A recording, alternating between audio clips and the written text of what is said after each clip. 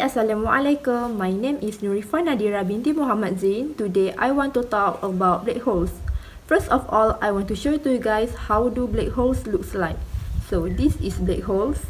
A black hole is a region in space where the pulling force of gravity is so strong that light is not able to escape. The strong gravity occurs because matter has been pressed into a tiny space. This compression can take place at the end of a star's life. Some black holes are a result of dying stars. Because no light can escape, black holes are invisible. However, space telescopes with special instruments can help find black holes. They can observe the behavior of material and stars that are very close to black holes. Black holes can come in a range of size, but there are three main types of black holes. The black hole's mass and size determine what kind it is. Next, who discovered black holes? Albert Einstein first predicted the existence of black holes in 1916 with his general theory of relativity. The term black hole was coined many years later in 1967 by American astronomer John Wheeler. So actually, how does the black hole get formed? Basically, it happens when the center of a very massive star collapses in upon itself.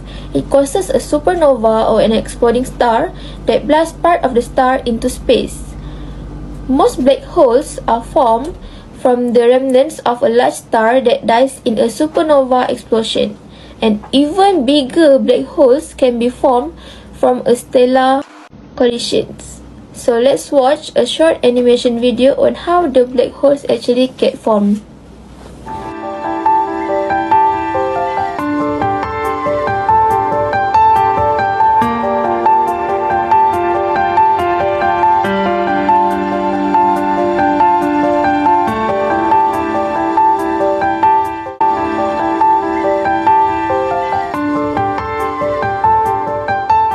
Now we're gonna see the three characteristics of black hole, which is mass, spin, and electric charge. Normally, astronomers will measure these three characteristics to classify all the black hole. So these black holes are classified to 4 types. And now we're gonna see what types are those and the comparison with the sun. Stellar. Stellar is 10 to 100 times mass of the sun. Intermediate, hundreds to 1,000 mass of the sun. Supermassive, this is a really big one. Millions to billions mass of the sun. And this one, this is a smaller one. Miniature, which is 1 to 10 mass of the sun. Can you believe that? Black hole is such a big hole. What would happen if we fell into a black hole? Of course, no matter what type of black hole that you fell into, you are ultimately going to get torn apart by the extreme gravity. No material, especially fleshy human bodies, could survive intake. So once you pass beyond the edge of the event horizon, you are done. There's no getting out. Even if you were still alive, you have to travel faster than the speed of light in order to escape. But as we know, nothing in the known universe that can do that. Besides that, if you flew closer to this strange spot, you had been stretched in some directions and squished in others, a process that scientists call spaghettification. This is because the black hole's gravity compresses your body horizontally while pulling it like taffy in the vertical direction.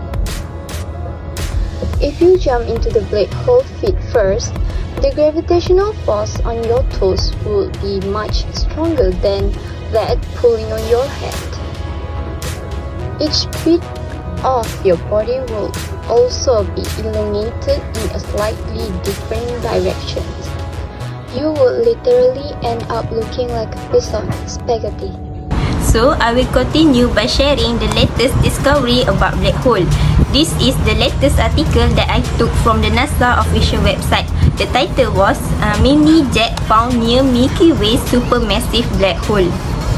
I will read some of the important parts. Using the European Southern Observatory Very Large Telescope, astronomers have discovered a small black hole outside the Milky Way by looking at how it influences the motions of stars in its close vicinity. This is the first time this detection method has been used to reveal the presence of a black hole outside of our galaxy. The method could be key to unveiling hidden black hole in the Milky Way and nearby the galaxies, and to help shed light on how these mysterious objects form and evolve.